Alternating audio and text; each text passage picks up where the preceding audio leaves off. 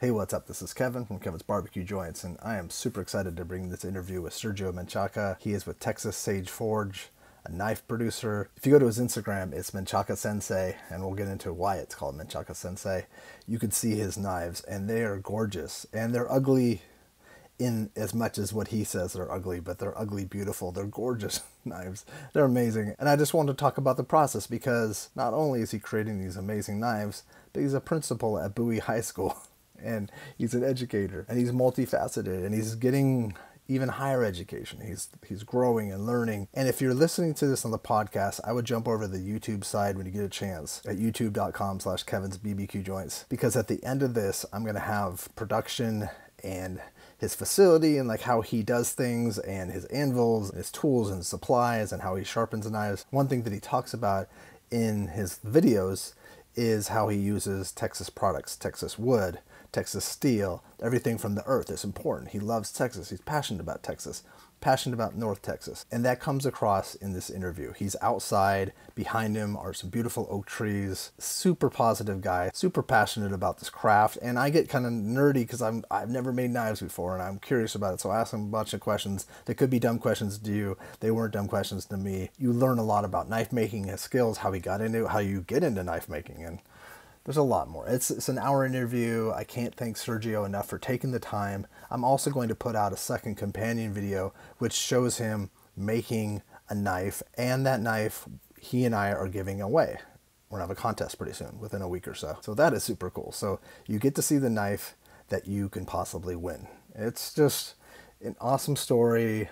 Killer guy. I know you're really going to enjoy this. The Kevin's Barbecue Joints podcast and YouTube show is brought to you by, as always, Centex Smokers. They're out of Luling, Texas. It's Centex_smokers. Give them a follow. Beautiful stuff. Continues to put out amazing product. You can do almost anything. Give him a DM, get a quote. He's about 4 to 5 months. It could be growing eventually because he's becoming really popular. Again, that's Centex_smokers. And I have a website at kevinsbbqjoints.com. If you're digging these, please subscribe.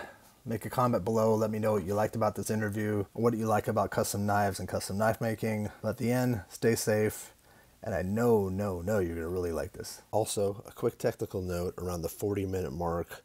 Sergio's voice, it's clear, but it sounds a little electronic-y, robotic. That happens for about a minute, and that goes away. All right, well, good evening, Sergio. How are you? I'm great. Thank you so much, Kevin, for doing this. Thank you. As you know, I have a passion for knives. I don't know a lot about. I have a passion for craftsmanship and for people doing things with their hands, and we've gone back and forth. And so I'm really, really, really glad that we're getting a chance to speak. And you sent me some little things ahead of time that I'll show people, and also we'll be creating some separate things for it. But your work is fantastic. How did you get into this, and where are you located? I live in Bowie, Texas. Bowie, Texas, North Texas. I'm about 25 miles south of the Red River. Oh, okay. Great area. I get to experience the seasons here, which in Central Texas and West Texas, I never got to see what seasons were like. So you grew up in Central Texas? I grew up in Junction, Texas. Where is Junction, Texas? Junction, Texas is right on I-10, west of Kerrville. And it's pretty famous for the Bear Bryant Texas Tech camp where they had the Junction Boys. Okay. So everybody knows Junction for that. What was that like growing up there? Did you leave to move up north just to get the seasons, or did you move up north for work, or for like how did you get on this path? That's what I essentially. I am an educator. That's why I'm in Bowie. Okay. And I was lucky enough to get the high school principal job here in Bowie. And It's been a blast being blessed to represent Bowie High School as their leader. Well, that being said, the path of knives has been going for quite some time. As you can tell, most of my stuff, my handle on Instagram is Menchaca Sensei, and that's because I was a martial arts instructor for quite a few years. And I was going to I started collecting knives, and I love all kinds of knives. So I got to the point where I said, I can make this cheaper than I can spending money every month on new knives. So that makes sense. So were you a teacher first, and then do you move up the ranks to become a principal? How does that work? Absolutely. I started I started as a substitute, became a paraprofessional, then a teacher, then an AP, and then finally got my shot at the wonderful spot of head principal. So, yeah, Oh, I've done it all. oh wow. And how has that been? Because you still are a principal. How has that been during this time? You know, the crazy thing is with COVID and being an educator, it shows how much educators value students, how much students miss the social aspect of school. And then just, I work with some very gifted teachers, and just being able to see how much they impact a student, you know, on a daily Mm-hmm. level, on just letting the kid know that they care. Uh-huh. And it's a blessing just to be able to see that.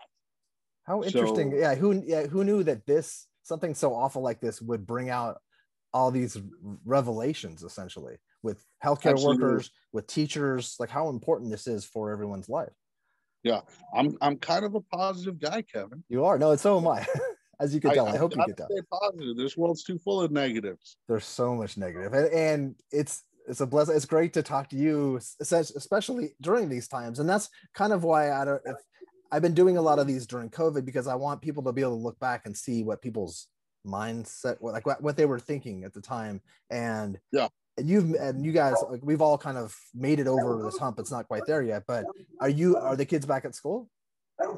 kids are back in school. We started school back in August, and we wore masks. We were socially distanced. Oh, wow. We were lucky enough to have a kind of progressive school board. This past week, they voted to not require masks in the school anymore. Okay. So the kids were very happy about that, and we were, you know, we're back rocking and rolling, feeling like it's 2019.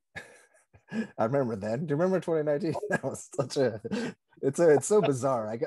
It's really strange. Now with behind you really quick too. What kind of trees are that? You know what kind of trees those are behind you, right? Those are oak trees. Those are oaks. They're beautiful. How Those are oak beautiful trees. is this? Is just picturesque. I know we Well, were going to try to do it inside, but the only problem is I got my neighbor's guard dog barking at me. She's deaf, but she takes care of the property. it's not too bad. It's a deep bark, so it's not like a piercing bark. Well, so then when you decided, okay, I'm going to start making knives, what was the first knife you made, and how do you go about? Did you get books on it, or do you talk to people, or how do you do Well, that? there was a lot of conversations with knife makers themselves, with people using knives. I was going to make tactical knives that could be used for self-defense, for combat, and Oh, I learned quickly, you know, when I started on the journey that nobody wants to buy those knives, and nobody's interested in them. I remember my first tactical Bowie, and it was a hunk of 3 pounds. It was just huge, and I said, "Hey, what do you think?" And the guy was like, "Man, I'm not carrying that." And I said, "Man, why don't you try it? I'll let you try it for free." He goes, "No, you can keep it." Didn't he? Couldn't even give them away. So, so your first knife uh, was a 3 pound knife. yeah, it was huge. It's terrible. It's terrible. Do you still have it? I do somewhere. Okay, let Yes. me this. If you find it, I mean, send I me. It's a couldn't give it picture. away, so yeah, I got it. That with that being said, I started looking around about things I really enjoyed, and the times I really enjoyed with my family, and it was the times that I'm in the backyard cooking and just talking and just having that very familial atmosphere where everybody's accepted and everybody's okay. I started to remember that, and I'm on Instagram, so I started following this guy who was a great barbecue chef, and we'd talk about recipes and stuff like that. And it was Robert Sierra, Oh wow. and Robert Sierra is SS Pit Crew. Mm-hmm. And I think what got me conversing with him was a recipe for his wife's capirotada, which Okay. is a Lent recipe of like a bread pudding kind of thing. Okay. And it looked amazing. And Kevin, if there's one thing you know about me, you know, most people's moms are great cooks. Mine was not the greatest. Let's just say that. There might have been 2 or 3 dishes that were great. Not the greatest capirotada maker Oh, that's funny. there. So I saw Robert's wife's capirotada and I said, dude, I got to have that recipe. And then we just started talking. And then suddenly I said, you know, I make knives. I'd love to try and make you knife, what could you use? And he goes, well, I need a 14-inch slicer. Okay. I was like, a slicer? He goes, yeah, for briskets. And that's how the brisket slicer became. I mean, that's right there we coined the term. I don't know if we coined it, but I hadn't seen it before. And so I made this knife out of an old disc, a plow disc. I loved it. It was beautiful and ugly and rough and sharp as hell. And that's what a knife should be to me. And so I remember I met him at, I don't remember the name of the place, but it was a barbecue joint in San Antonio. He liked the knife, and I was going to say enamored. He wasn't enamored. He was just like, dude, that's a nice knife. How long ago was this? 2015. Okay. 2015, I think. So we did that, and once he posted the first picture of it, I had a few interests, and then I said, well, I'll see where this goes. And it's bloomed from there. The people are really good to me, and the interest is there, and they understand I'm an educator first, so knives take a long time for me to crank out. But I think the cool thing is I've grown, they've grown with me. The people who have some of my earlier knives are like, oh man, the stuff you're cranking out now is so different, and it's a lot better, and you just grow. It's a progress. Which makes sense because you're passionate about it. But how do you get all the supplies? Like if I was to go into knife making, which most people listen to this are, but like because when you show me the video, like these videos, and not everyone, if you wait till the end of this, you could see those, and I'm going to do a separate one. You have like chemicals, and you have all these belt senders, and you have all, and then I'm assuming you have something to heat up the metal. Like what? A forge, I guess you have a forge, right? So it's how do you get all that stuff? You accumulate it slowly, or how does that work? Very slowly. I'm an educator, so I couldn't go out and buy the whole thing. And it was like, sometimes I'd save up and buy a tool, but okay, I would, it's over time.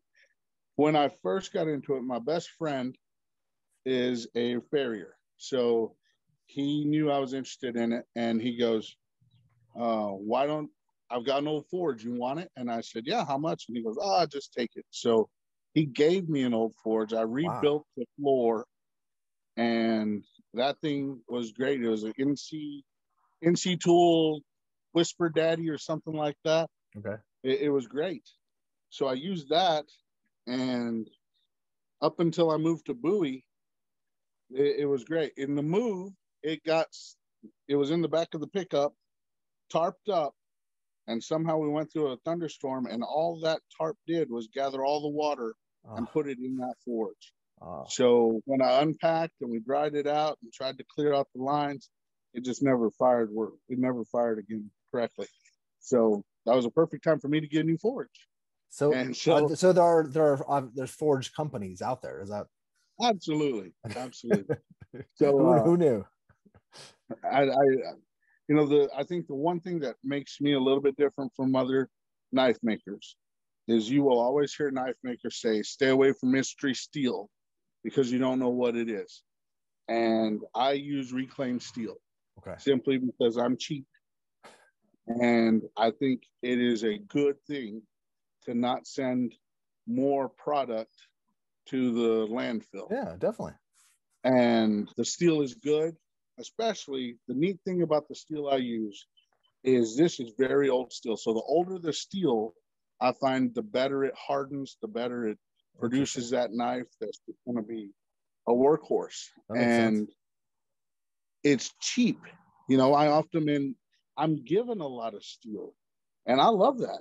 That's what people are like, hey, for Boss's Day, no, Secret Santa this year, I had one of my teachers give me a whole bunch of files, and she's like, is this okay? I was like, you don't know how happy you made me. Really? This is wonderful. Oh yeah.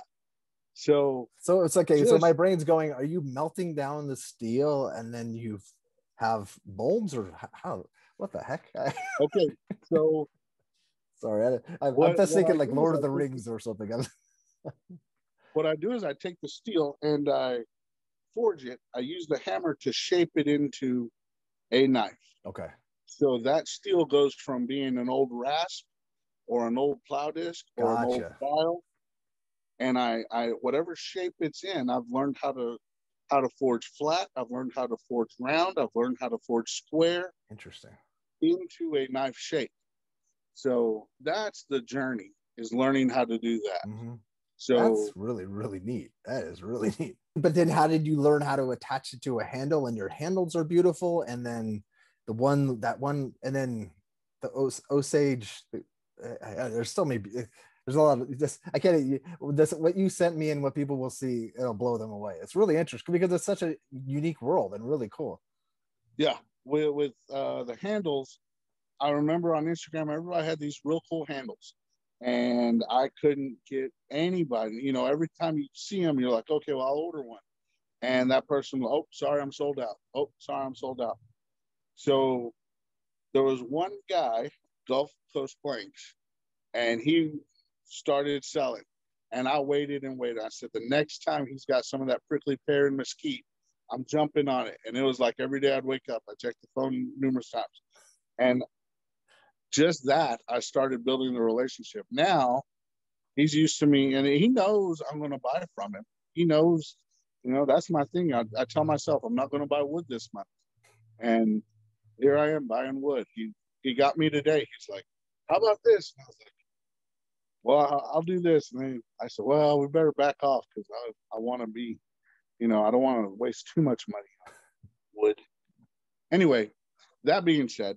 That's funny though. It's I'm so, just but talking to do a they lot of come? Do they come shaped like a handle, or are you shaping them, or like this? They come square, Well, right, or rectangular? They come in squares, rectangles, and different thicknesses and different materials. And talking to a lot of knife makers when I first started, hey, how do I attach a handle? How do I get this going?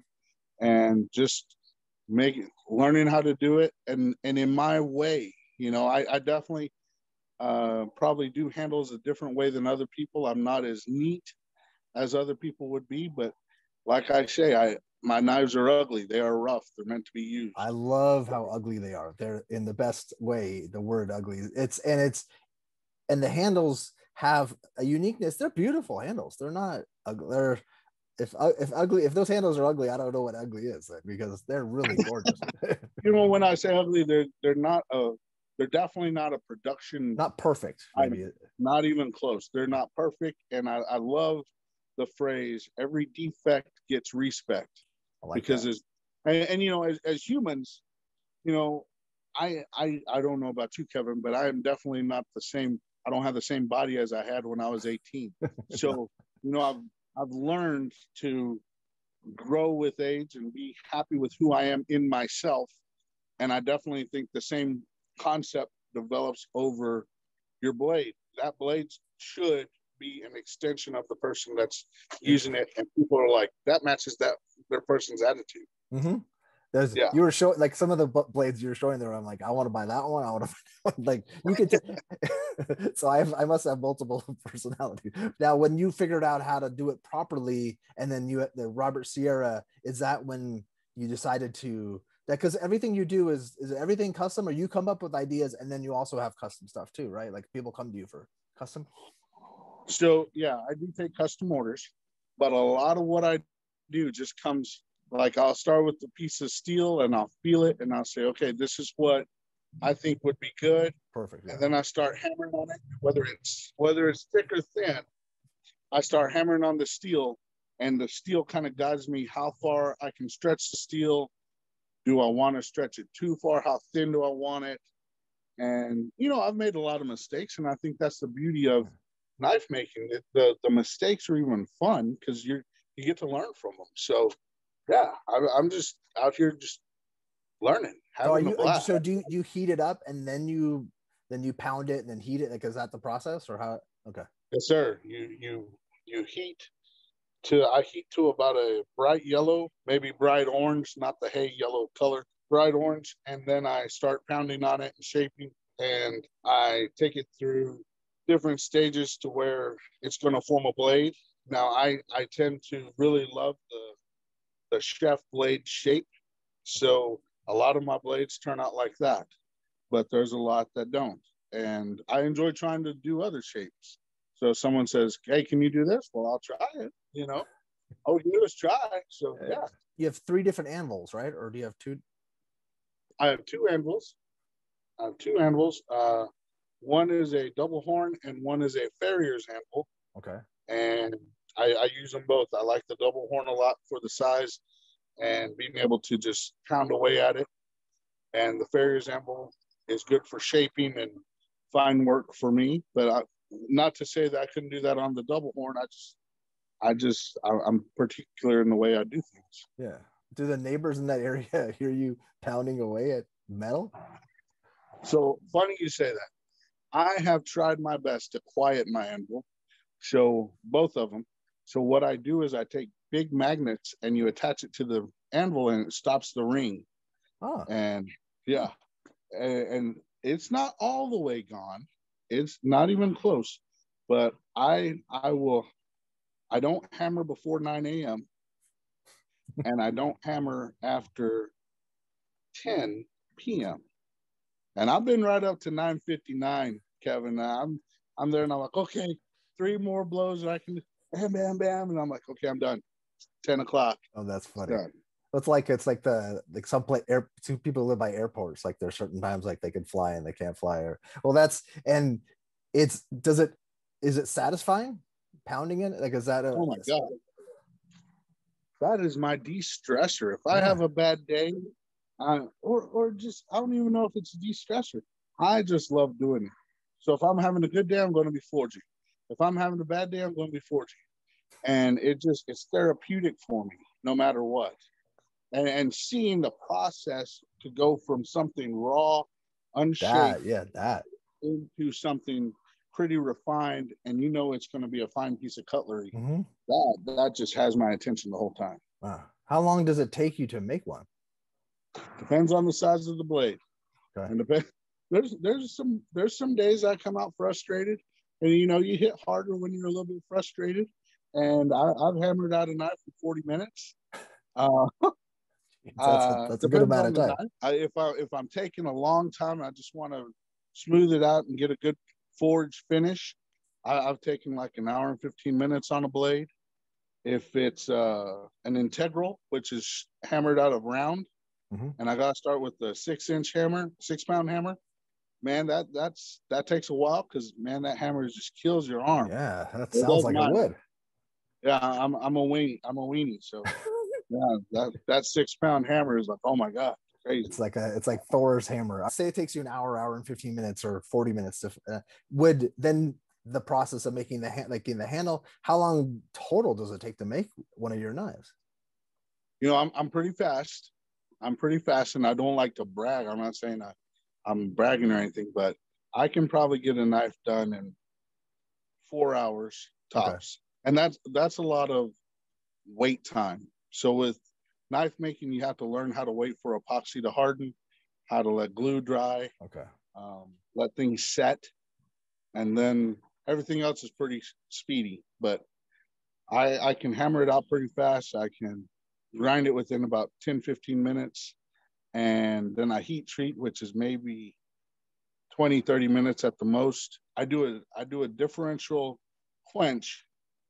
So what I do is, let's say the quench level of the oil is here.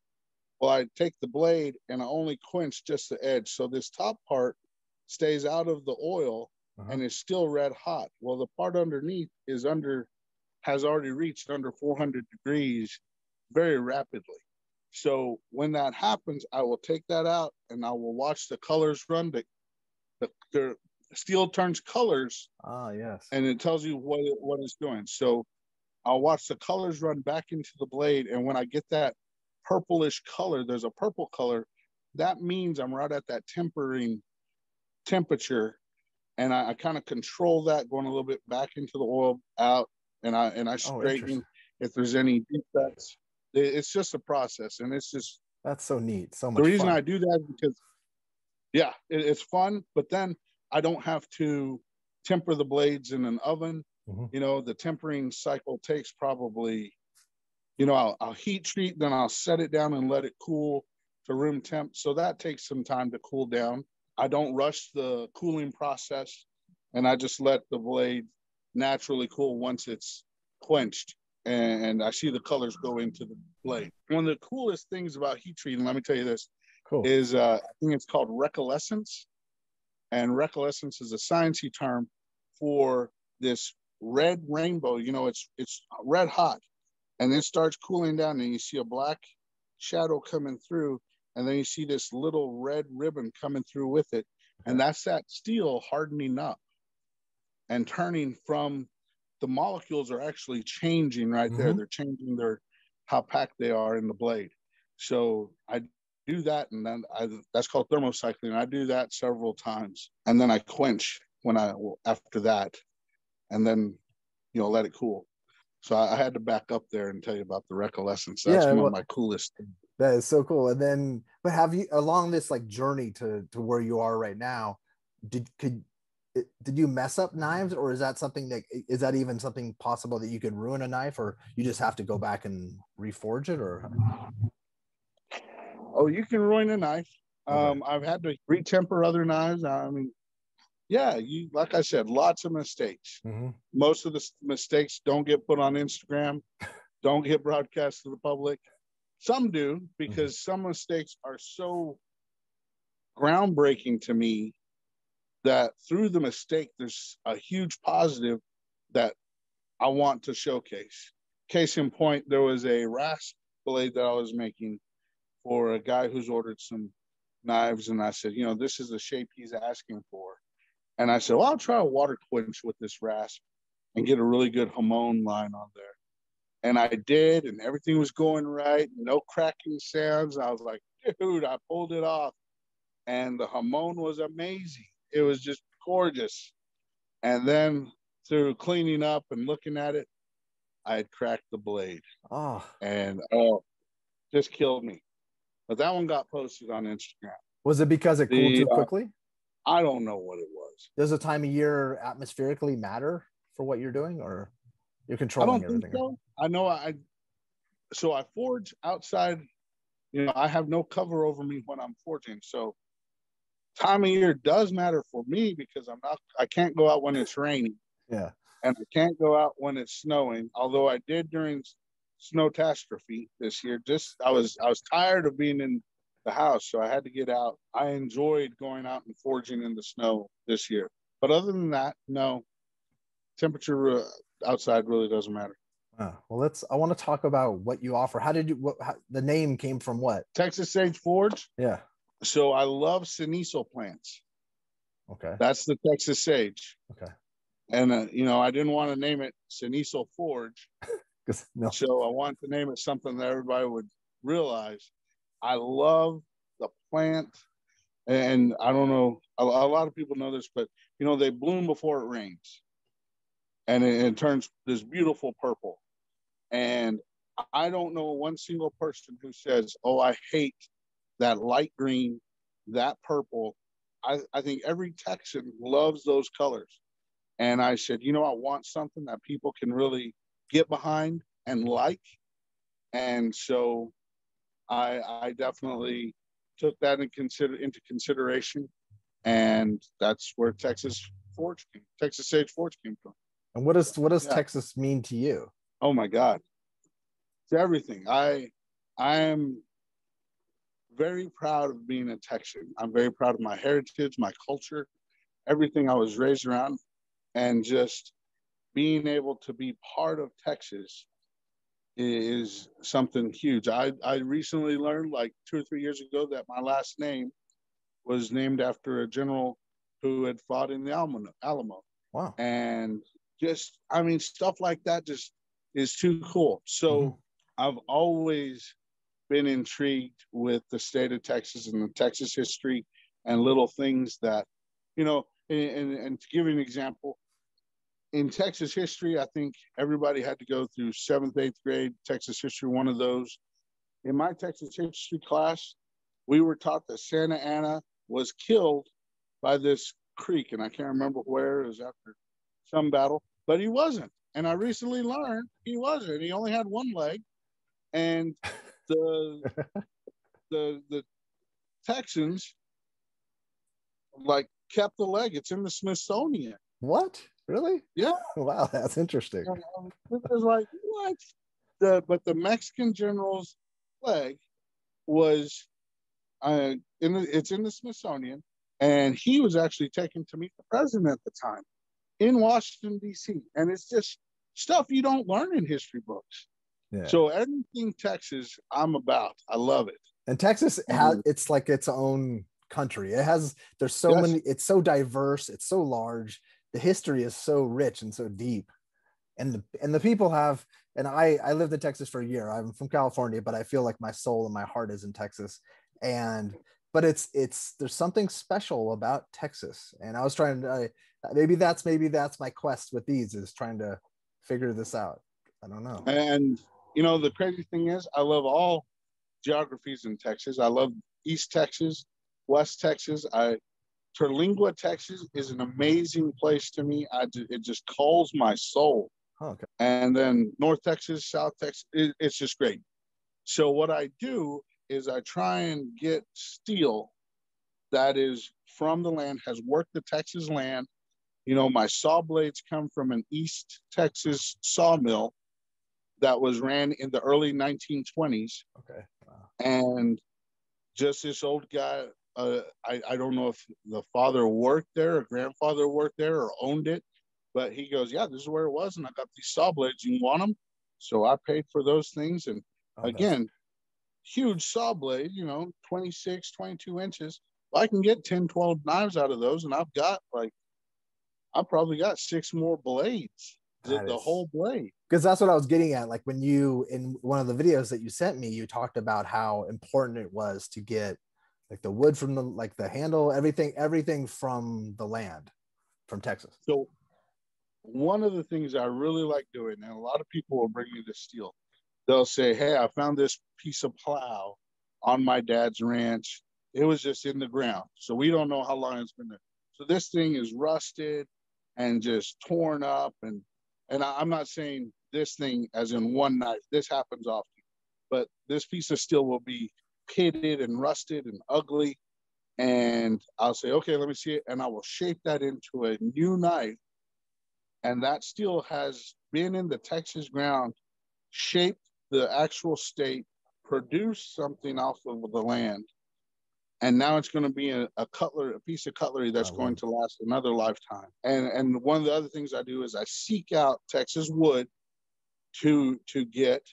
So the tree, that product, and the steel all has Texas soil in it. And I just think the history behind that is just, it blows my mind when you start thinking about it. Yeah. It blows my mind too. And when you were saying it, it really resonated with me. It really touched me, because I felt like that shows it's not just, they're not just putting something together. It's actually, there's a lot of thought and passion, and it's deliberate what you're doing. Yeah.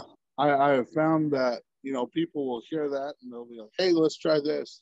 The one of the coolest pieces that I did was a wrench, and it was an old wrench. Wow. And the guy said, he goes, I know it's at least 150 years old. But I took that and I said, you sure you want to turn it into a knife? I'd keep it as a wrench. He goes, no. So it was 3/4 of an inch thick. And man, I hammered that thing forever, but turned it into an 8-inch shaft. And my God, it was a beast. Oh. But so please, I mean, when you hand that over to that person, that's their great grandfather's wrench turned into a knife that they're going to keep. How special is that? So special. That's beyond special. That's amazing. And when you hand them that blade for the first time, and they realize that their grandfather, great grandfather, used that steel, and now it's part of them. You can't put a price on that. No, you can't. Oh. And they just dig it. And it's magical. Actually, you've created like you're passing down memories, and it's embedded in that steel. It's amazing. I want to, before I get off of the weeds, what do you offer? Like, so people can know, I know you have your Instagram, but what types of things do you like to build? I like chef knives. Because the reason I like chef knives is because it brings people together, I think God was kind of telling me in a way, fighting isn't the way. Everybody wants to belong. Everybody wants to feel part of something. Mm-hmm. And that familial backyard barbecue, the mother, grandmother, father, whoever it is, cooking a meal for their family has some magic in it. And that is what I try and capture. Is the best way to, because on your website you have some photos, but then is Instagram the best way to see what you offer? And then are you releasing knives just kind of haphazardly, or do you have like a schedule that you do, or how does that work for people if they want to? It's not that it has to be anyway. I think it's random is probably better, but. So here's what I say. I do have the caveat. I do remind people I'm a high school principal. Yes. I never know what my day is going to look like when I go into it. And I don't know how much time I'm going to get during the day or in the evening. And there have been times I have been forging and had to stop because the kids need my help or something calls me away. Yeah. That is what I work around. And I don't feel bad about that. I don't apologize for that. But people need to understand if they want something from me, they're probably going to have to wait a little bit. Okay. And when people say, hey, I need it in 2 weeks, well, hey, go somewhere else. There's tons of great knife makers out there. I'm not the guy that's going to be able to do something, crank something out in 2 weeks. So what would you say? What's a good time frame then? What's a safe one that you feel comfortable with? I say between 2 to 4 months. Okay. And that's right now. I am trying to finish my doctorate. So, wow.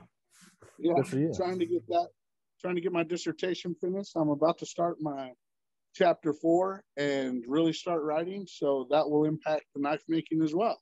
Okay. But, it's always about improvement in what you're doing and your journey to where you're going. And I think the doctorate is part of something that I have to get done. That's huge. That's a big deal. But you also do you have any backstock at all on knives, or do you have knives that you've made not for anybody that you just put online? I do. Okay. I do. Currently I have just a few, okay, but I will list them in Instagram and people can go and look and let me know what they think. And I try not to list prices because I don't want to, one of the things, Kevin, that I really do is I can make a knife for anybody's budget. And so you tell me, and if that passion's there for that person, I'm going to make them that knife. Now, I can make an expensive knife. I would much rather make the knife that person wants. So if it takes them hearing about the inexpensive knife and going for that, I'm okay doing that. If they want to really do something spectacular and push the price up, they can do that too. But my thing is, I want that person to really feel good about their purchase and their blade. So that's the main thing. Am I taking care of the people? More so. Do you like to get feedback later on from people? I'm sure it must feel good. I said, absolutely. I really like the best when people send me pictures of them using the knife to cook around the family, but when they're using it to cook a meal and with the product of the meal, and it warms my heart because I know that they're enjoying the blade that I made for them to use. Definitely. Oh, that's so neat. What are all the best ways? So then what are the best ways for people to get a hold of you? Instagram, they can call me. I always put on my phone number. So my phone number is 432-638-4869. And I'm very direct. So not like a jerk direct, but if I'm busy, I'll call and say, hey, can't talk right now. I'll call you right back. Or I'll call you in an hour. I'll call you in 2 hours. So, I do that. But I definitely, to me, the blessing in knife making is getting to meet a lot of people and to hear their stories of what they want from the knife. And, like the knife from the wrench, knowing that story. I have made knives where a guy from South Texas has sent me wood called ebonito. And ebonito is this hard ebony wood that is right around South Texas. And I mean, it is tough. But the cool thing about that wood is when you get done with it, it polishes so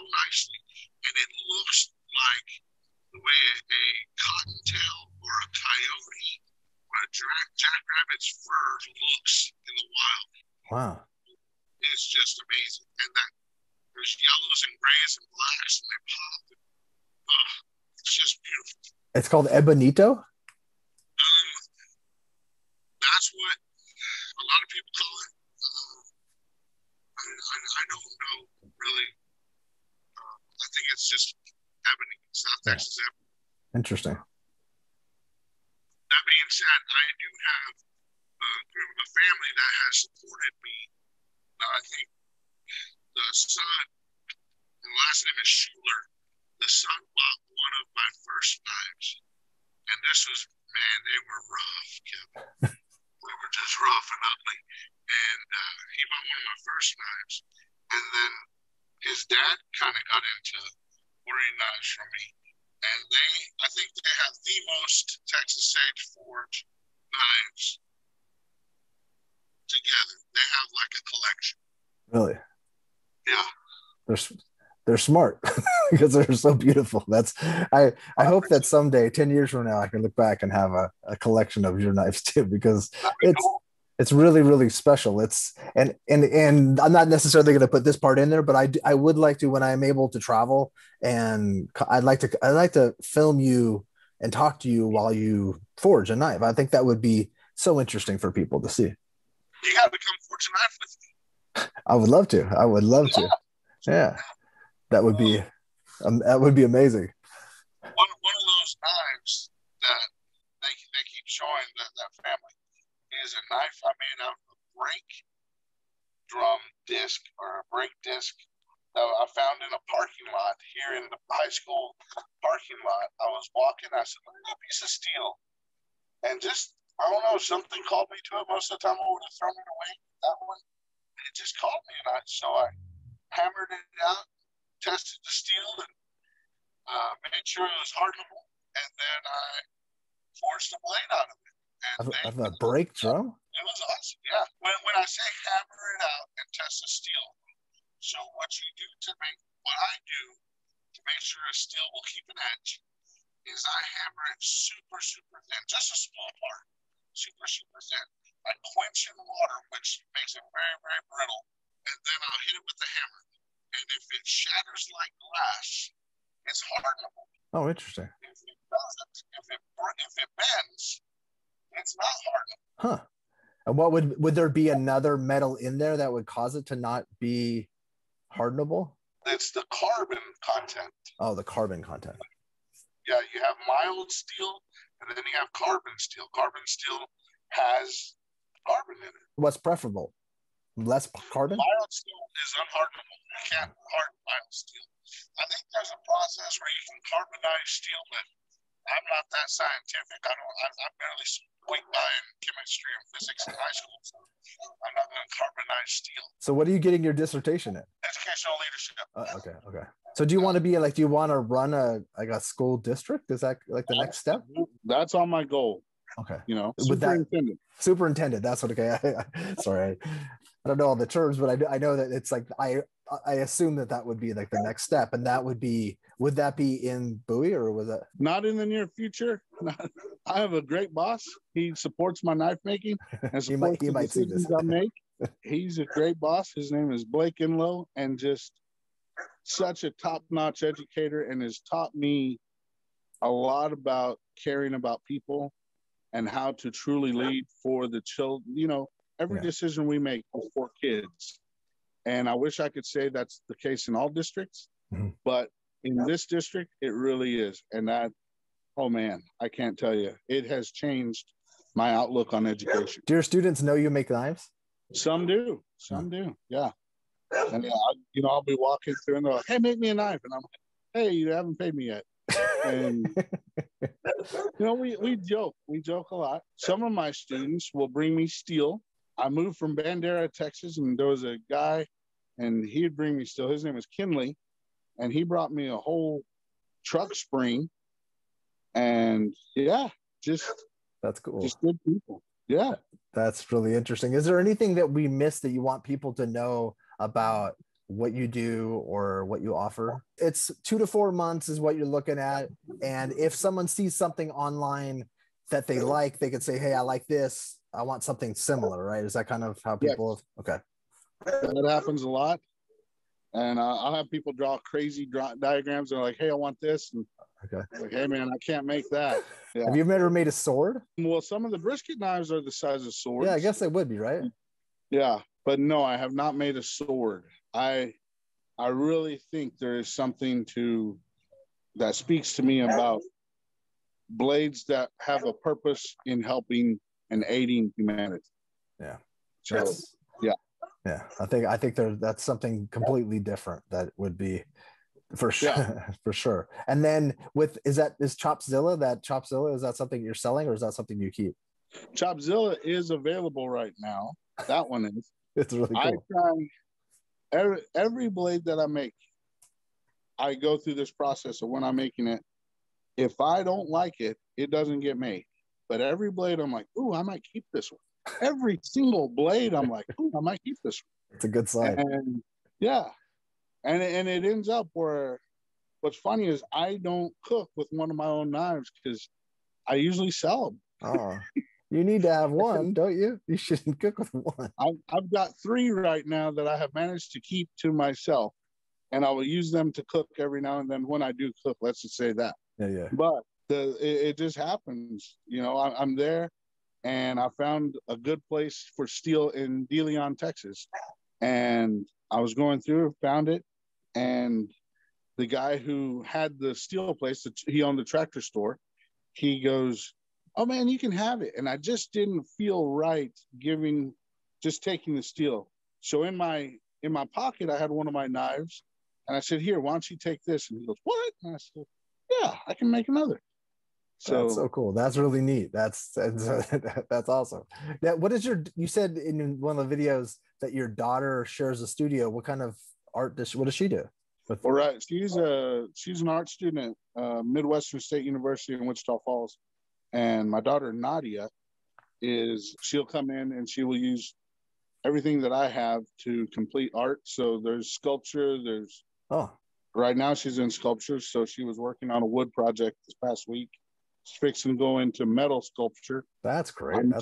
I'm sure she's ready to use the forge with that one. So wow. That's neat. And you wonder if she would have been interested in it if it wasn't for you doing this. I don't know. Yeah, I was an art major in college myself. I don't want to say that I encouraged her to go the art route, but I do think she enjoys watching the process and me go through the process of knife making, of creating things. Do you know how many knives you've made, roughly? Do you have any idea? I always try and think back. At this point, I would say at least over 150. I would think so. Yeah, I would think at least 150. I'm sure I probably have personally seen at least 25 or 30. I think so. Like it's maybe more. And that's the thing, you know, I'll have a break where I'm really after it, and I'll make 40 knives in a week. And then there's a break like Snowtastrophe where I make like no knives, and you know, I'll forge it out, but I don't complete them. The problem I have with knife making, the one thing I do that I've got to get better at is I will start forging, and before I know it, I've forged 20, 25 blades. And then I'm like, okay, now I got to stop forging and finish them. And that gets tough for me to do because I'll wake up with a knife idea in my head. And I'm like, I've got to try this shape. I've got to make this. Yeah. And, or I'll watch a video and they're using a knife shape. I'm like, well, I'm making that knife tomorrow. No, it makes sense. Like it's a lot of, I think that's a human nature, is to start a lot of stuff. And then it's the completion that really that's the final step that a lot of people never get to that in most things that they do. So it's, you get so excited and pumped up about a lot of stuff. And you do obviously for forging, and then you have to finish your knives. I got to tell you, one thing that I definitely want to mention is Mark at Convenience West Barbecue in Marfa. Man, I cannot tell you the support he's given me. I think he's just a great human being. During COVID times, they were giving food out to people. They were doing everything they could. He was losing money on the daily, and he kept giving. Wow. And just gave and gave and gave. And the moment he and I started talking, I knew he was a little bit different. He ordered a knife from me, and he goes, this is what I want. And I said, it's going to take this much time. He goes, no rush. And I think he's got 2 or 3 of my knives, maybe even 4. Is that how we connected? Did we connect with him? Yes. I think so. Yes. Okay. So him being out in Marfa's a town that's right close to Alpine. I went to school in Alpine. Oh. Met my wife in Marfa. So I was so thrilled to hear that a barbecue place was opening up in Marfa, and then being able to say, you know, hey, let me make a knife for you. I know that and I just feel so connected to West Texas. It makes me feel good that my knives are in Marfa, and I know that some of my knives are in Marathon at the Gauge and at Brick Vault Brewery. It makes me feel good that they're there. Every place that my knives are at and every person they're attached to, I really try and thank, and just I feel honored that they would even consider using my knives. I know Miguel Vidal from Valentina's Tex-Mex Barbecue. He owns some of my knives, and when I first showed him, I remember he goes, "What are these black marks in the steel?" I said, "Those are hammer marks." Hammer marks. That's where that hammer comes down. And he's like, "Oh, so you're not joking. You made this." I go, "Yes, sir, I did." And that's what when you were in some of the videos that you sent me, when you could see those hammer marks, those are great. And that's that ugliness. That's the ugliness you're referring to. Yeah. Yeah. I'm trying to get better to smooth them out, but there are tons of people who love those things. So I'm definitely, and they'll ask, "Hey, can you put hammer marks in it?" Absolutely. Yeah, I'll do it. Yeah. I do get the other people who are like, "Hey, I want the knife to look exactly like this," and will send me a picture of like a production knife. And I'm like, my knives don't look like that. If that's what you want, go to Walmart and they sell great knives. Yeah. But yeah, most of my clientele really love the hammered look and the rough look. Yeah, and it's handmade by you, and that's what makes it special. That's what I would appreciate from having that, and that's so neat to hear about them too. I love those are 2 people. Those places, Brick Vault and Convenience West, are both places that I really want to talk to, and I really want to visit, because being out the outskirts, so to speak, it's just so. And having the passion and trying to bring it to where they are, I love that. And the fact that you said that he was so nice and so kind, and he was the one who said, "Yeah, hey, we should connect." So that's great.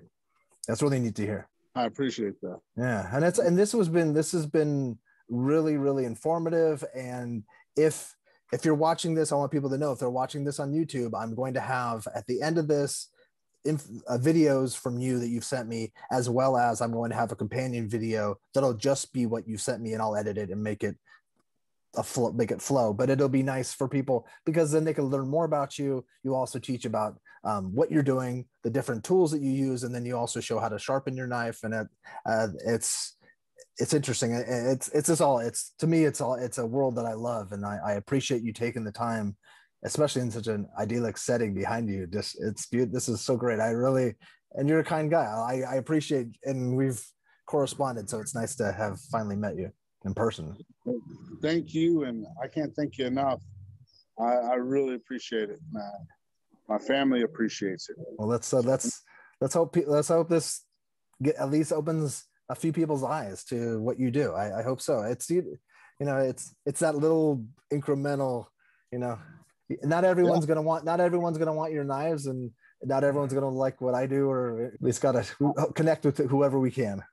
And, doing what I do, I have learned that there will always be naysayers. So I'm not here for the naysayers.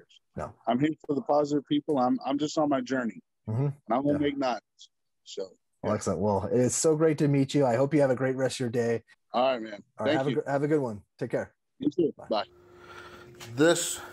What I try and do is try and take steel, and I try and make it into the best cutting area that I can to make it have the best feel when it goes through medium.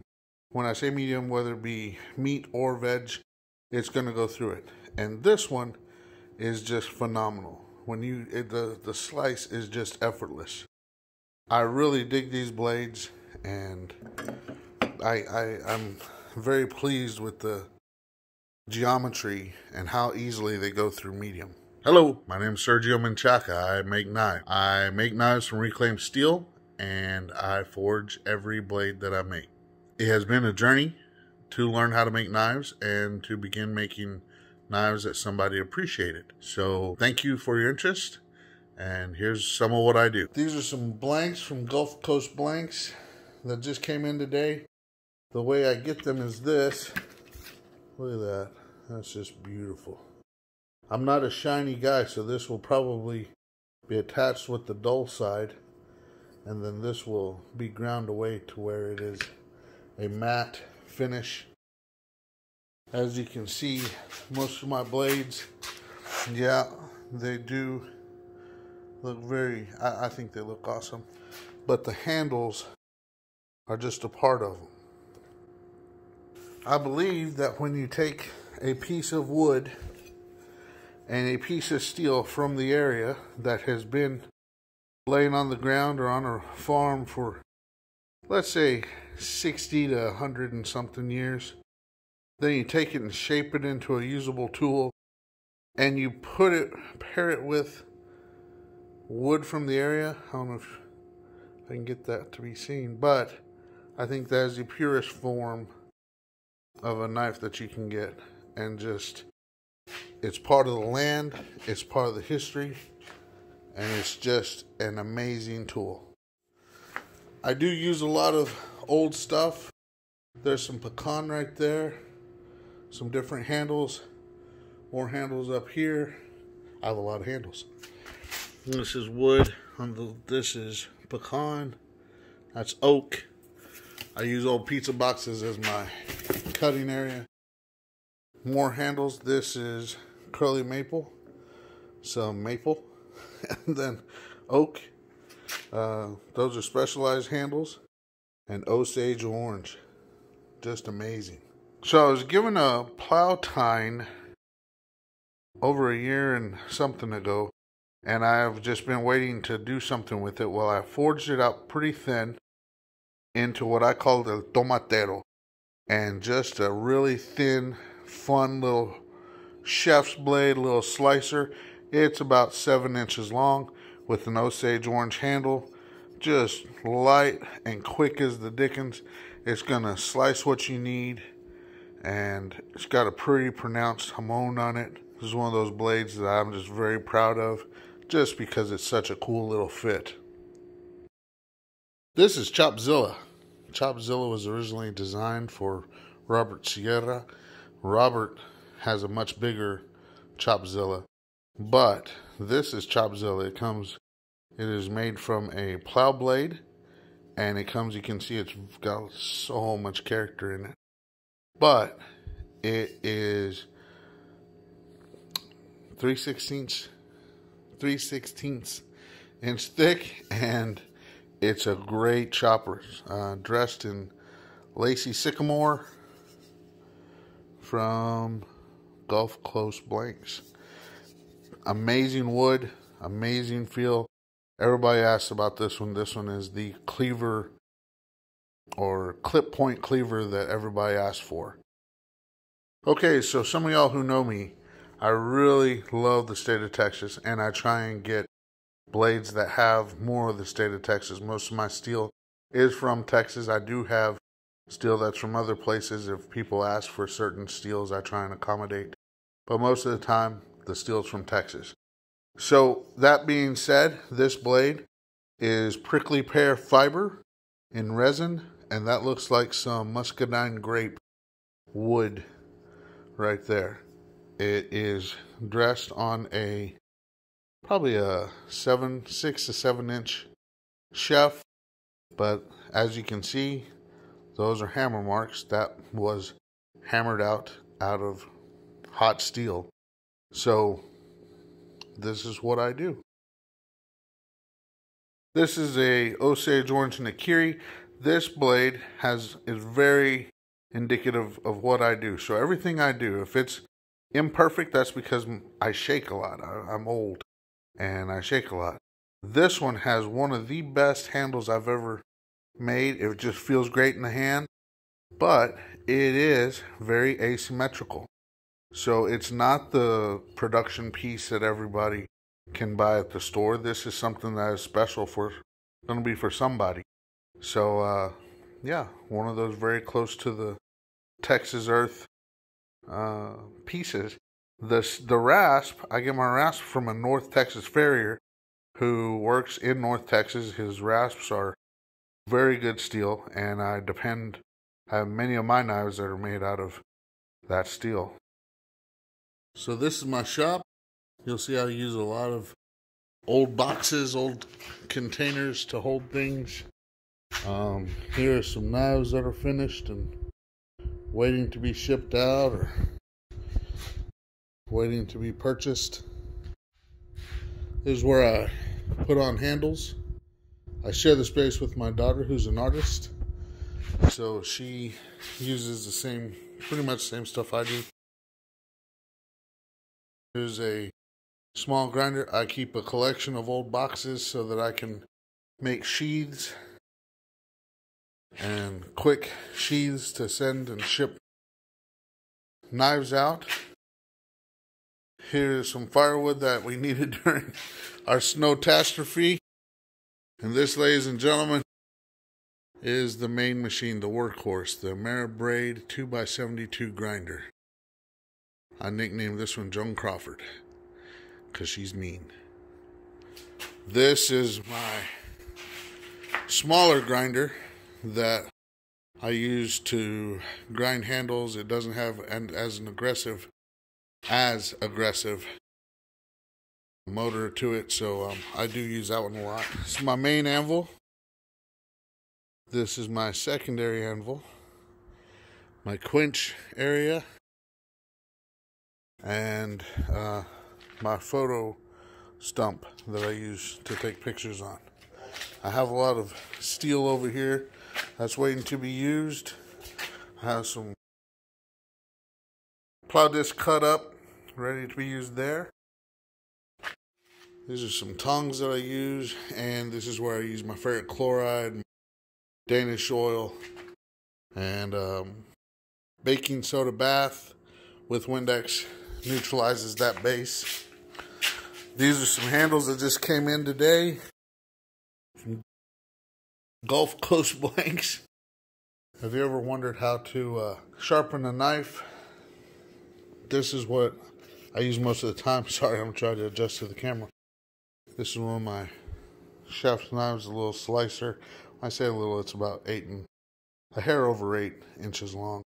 But, so I would take this blade and put it down here and guide this upward. I start with the gray end. This is a buffing compound on the strop. Do this motion. Notice I'm not acting like I'm cutting the strop. I'm going with the blade, with the edge, right here.